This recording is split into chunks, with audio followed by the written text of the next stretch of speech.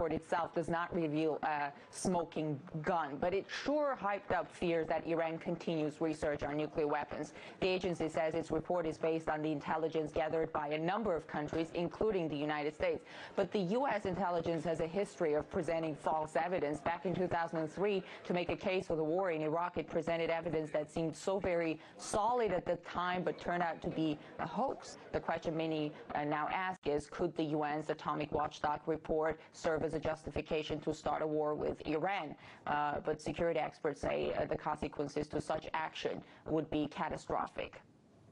He's going to Chichikan there. Well, a bit earlier I spoke to someone at the very heart of the growing tension. Ali Ashgar Soltaneh is the Iranian ambassador to the International Atomic Energy Agency.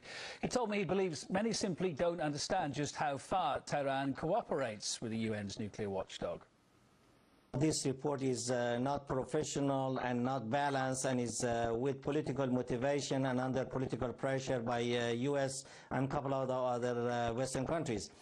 This report has an annex of 15 pages of the allegations and the materials which were handed over only last week to us in a confidential manner. Read the 10 pages of the report of Director General, which says that all activities, including enrichment, are continuously under the safeguard inspection. The only second part, which is the annex, is about the American allegation. The important thing is that we are party to NPT.